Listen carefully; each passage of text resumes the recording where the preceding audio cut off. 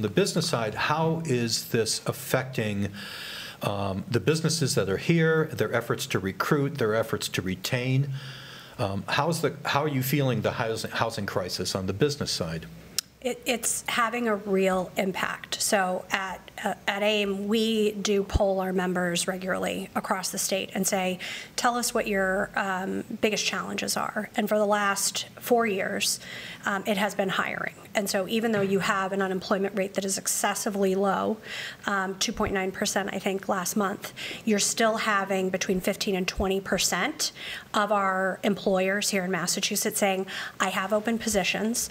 And honestly, when I sit down with them, they say it's probably higher than that. If I had a real choice of talent, it would be greater. And so it's having a real impact. You know, my story is not dissimilar from what we have all talked about. I grew up in the Midwest. I came out here to Western Mass to go to college. I fell in love with it. Before I came out, I thought, oh, I'll go out for 4 years, I'll go back.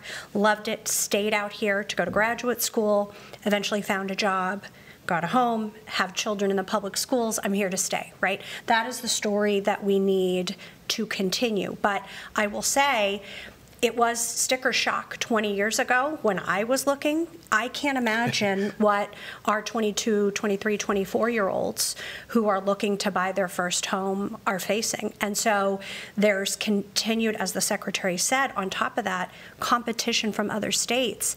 And in the post-COVID world, where things have changed about where you can live and where you can work, that competition is even greater. So we really have to take some aggressive steps now if we're going to right-size where we're going in the future.